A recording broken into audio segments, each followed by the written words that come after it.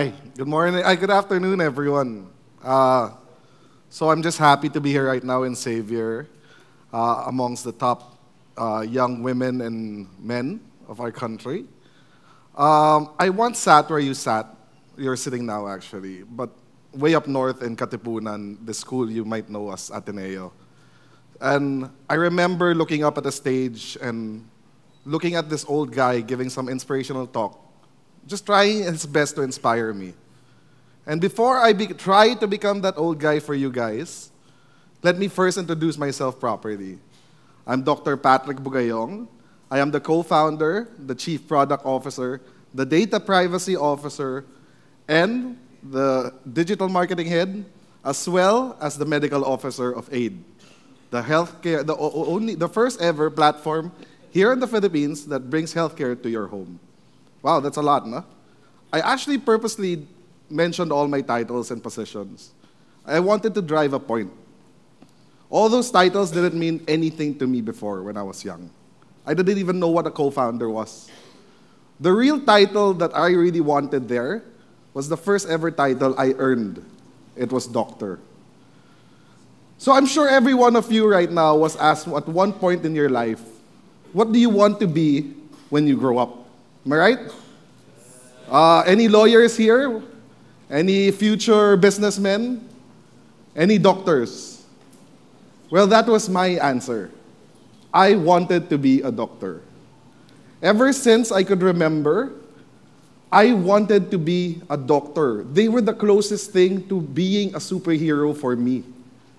I remember watching my pediatrician put on his white, pristine coat, and I thought, wow, I wanted to be just like him. And after that, every one of my toys were doctor's equipment. At 4 years old, I got my first aid kit. At 9 years old, I asked Santa for my first stethoscope. Imagine that. And my favorite show back then was Doogie Howser MD, a show about a 13-year-old who went through med school, graduated top of his class, and became the youngest, smartest, best doctor in the state. I'm pretty sure a lot of you are scratching your heads right now. What show is this? And it's kind of showing my age, but I guess you recognize him more now as Barney Stinson from How I Met Your Mother. Right? Oh, I got you there, right? So going back, when I was in grade school, all I had were anatomy books. I never read my CLEs. I never read my Filipino books. All I had were anatomy books. I would go to the library looking for new books about the human body. And yes, I was a science nerd, and I was proud of it. In the Ateneo High School, I was asked again by a guidance counselor what I wanted to be, so she could help me find the best course for my college. And all I said was, I told this before, I wanted to be a doctor. She asked, is there a second option? No, that was the only option. And so lucky enough, I passed my entrance exam, got into the pre-med course that I always wanted. And then 4 years later, thinking I'm on the right path, I passed my NMAT exam. And I went on to UST, University of Santo Tomas, to pursue my medical degree. I was there, I was headed towards Sampaloc. Imagine, a Katipunan boy for 16 years, headed towards Manila. It scared the living out of me. It was a country all on its own. It's not like Katipunan. But no matter how scared I was, I persevered. I pushed through because I remember the words of one of my mentors, never stray from your path. Always follow your vision. And my vision was to help as many patients as I can. To be one of the best cardiothoracic surgeons in the Philippines. To build hospitals, clinics across the archipelago. And I promise you, I never failed. I never faltered, and I was unwavering at times. I was top of my class in college, top 20% in my med school. And yet, I pushed and pushed. And luckily enough, in 2010, after all those sleepless nights, after 20 years of continuous studying, after alcohol binges, after crying myself to sleep sometimes, after mistakes upon mistakes upon mistakes along the way. I made it. I graduated with my medical degree, and I was a doctor. After that, I started ironing out my 10-year plan, right? Well, I don't know if you guys have 10-year plans, but I started ironing it out. I said to myself, ready yourself for another 10 years of 36-hour duties, pain and suffering, liver-killing nights where you just drink and forget about what happened that day. I was readying myself for that. And yet, I was lucky enough to see and get into the Cardinal Santos Medical Center. There, I continued my training.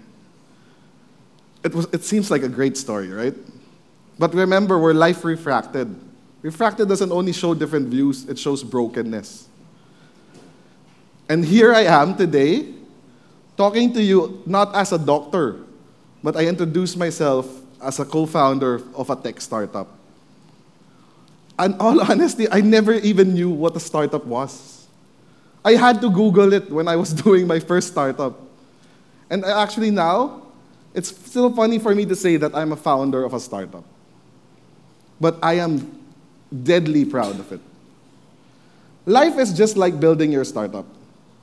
This is a simple map. It starts with one idea, right? And then you strategize and you plan for it. And then you pray to God someone believes in your idea and gives you money, finances it. And then you'll hit a certain point, a realization that may change everything. All this before you could even taste a slice of success. My life started with one idea, to be a doctor. I planned it, 4 years pre-med, 4 years med school, 10 years training. I looked for financiers, just like all of you. Who are your financiers? Your parents. So I had my parents as well. But I was never ready for that realization that hit me right at my face. My company's journey and my life's journey revolves around a certain word, pivot. Pivot is defined by Eric Rice as a change in strategy without a change in vision. Startup founders from early on are taught to be ready to pivot anytime, to be open to it. And this was so foreign to me. When I was a kid, I was always told to never stray. Always follow the straight path. Always go for that goal, right? And yet, I realized after reading, there are 2 rules why a company actually should start to think about pivoting. It's that your company has hit a plateau or that your perspective has changed. And I promise you, in life, it's the same. It feels like you're thinking right now, why would he actually give it all up? Why did he forget about being a doctor, his career? No, his dream. He dedicated his whole life to this dream, and just suddenly is in front of us now talking about a tech startup. Well, the 2 rules actually hit me hard, and I didn't even know it.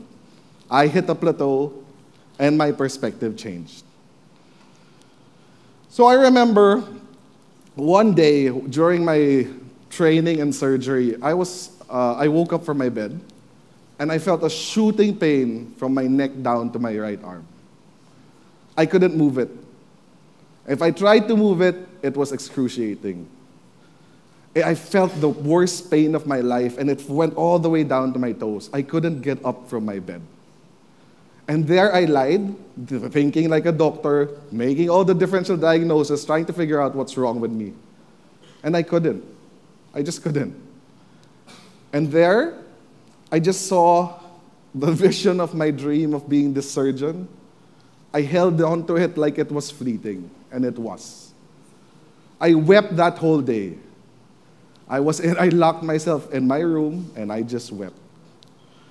But I promise you, I got through it. It was so difficult, but I got through it. And let me talk like a tech guy now. In the industry, or in the tech industry, we oftentimes prepare ourselves to meet blockers along the way. Same with life. There will always be blockers along the way. And one of the worst blockers we always term as showstoppers. Showstoppers are bugs that you find in the system that can actually stop everything from working. It could actually halt everything. And this was my showstopper. This was my showstopper. So the worst days of my life happened the few days later. I called in sick that day. I called in sick the next day. And then the next day. Then it became a week. It became a month. I had to push myself out of bed to go to the hospital, to see my doctors, to get my MRIs, to get blood tests done, to do my rehab. Imagine my body already damaged and hurt and still driving 2 hours to the hospital. That was excruciating. Those really were the worst days of my life. I hit a plateau and I was inconsolable. But a year later, I never quit and I never gave up. Again, that was the only battle cry I knew. And I made it through. I returned to the profession I love so dearly, but at a price. I was never to become a surgeon. A surgeon has to stand up for 12 to 24 hours. My physicians told me I can't do it for 6. My neck would crumble and I would be paralyzed. So I said to myself, I guess this is it. I guess I'm never becoming the surgeon I've always wanted. And it was then on, during these worst days of my life, I brought my laptop to work. I started typing the first ever conceptualization of a platform that would bring care to your home. And I didn't know by then, which I knew now, this was the first steps to making my app, AIDE. So let's forget about AIDE for a while. I'll talk about that later. So I continued on. Moving from Cardinal Santos, I went to a public hospital. And it is here that I learned that not only to listen to my patients, but to listen to my colleagues, my fellow medical professionals. We shared the pitfalls of our dreams. And it was here I met a 50-year-old doctor who was struggling to pay for his bills. I met a 65-year-old nurse taking care of 80 patients a day, but being paid minimum wage. I met nursing students who were fearing for their careers because they knew when they graduated or passed the boards, there was no certainty of a job.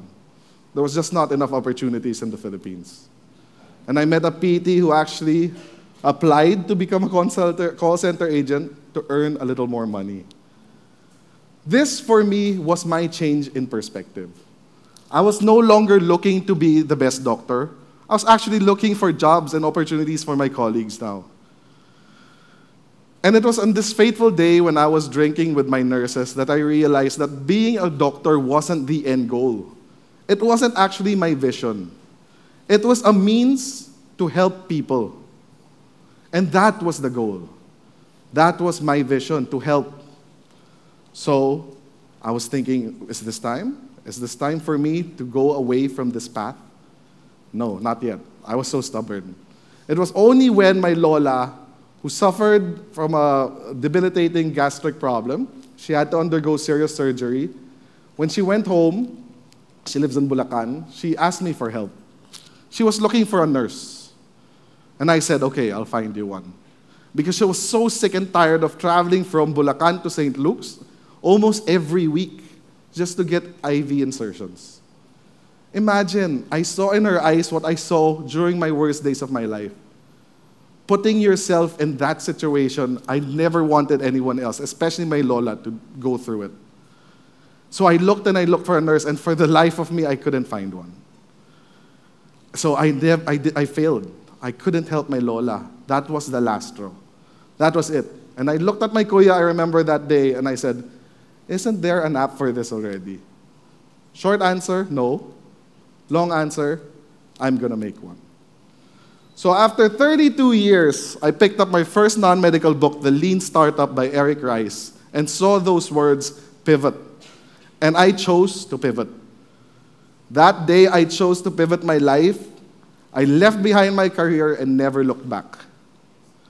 Being a doctor meant everything to me. You will figure this out one day. You have a passion that will be something you live for. It's your why to live. But it does not define you. Being a doctor for me was to help others. And by pivoting, I created AIDE. And through AIDE, I have helped more people than I could have ever helped if I was stuck in my clinic. So now, I promise you, making this decision will be the scariest decision of your life. So learn from your mentors. Look for mentors, and I was lucky enough to find one in Joey Garango. He's a tech startup guru in the Philippines. He's one of the brainchilds of something you might know as Microsoft. He actually helped me. And he was my first mentor that never said the words, never stray, push forward. No. He was the first mentor who always told me, pivot, pivot, pivot. Learn from your users, learn from your validations, learn from your experience. The person who just pushes on forward, he's going to hit a wall if he doesn't know how to turn. And trust me, when you start realizing that you have to pivot, look for comfort. I look for comfort in my family. They were there. And I look for comfort in every single one of those small details. My daughter, my son, my wife. And today I am standing in front of you as proudly enough to say that I am a non-practicing doctor. Because I do miss it sometimes. But when I look forward, as of today, my app has given jobs to 3,000 medical professionals. We have serviced Luzon, Visayas, and Mindanao. We have 120,000 downloads and growing at 60% a month. We have become the #1 medical app in the country. We have been given the title of the top 10 startups by the Startup World Cup 2017 and Best Newcomer by the ASEAN Group Rice Bowl. And we have proudly joined in Ayala's healthcare ecosystem. We started this in 2016, just 3 siblings. We had 3 employees, the founders, my kuya, my ate, and myself. We now have 30. We had 2 medical professionals, one with midwife, one PT at the very first start. We now have over 3,000. These are our awardees. So I promise you, pivoting isn't a magic pill. It's not going to lead you to success. It should be the last resort. But I'm here to tell you that it isn't always a straight path. That it is okay to pivot. Because if I heard that from someone up here, then I would have started AIDE a long time ago. So remember when someone asks you what you want to be when you grow up, it's okay. It's okay if you do not become that person. So, just pivot and do it proudly. I thank you.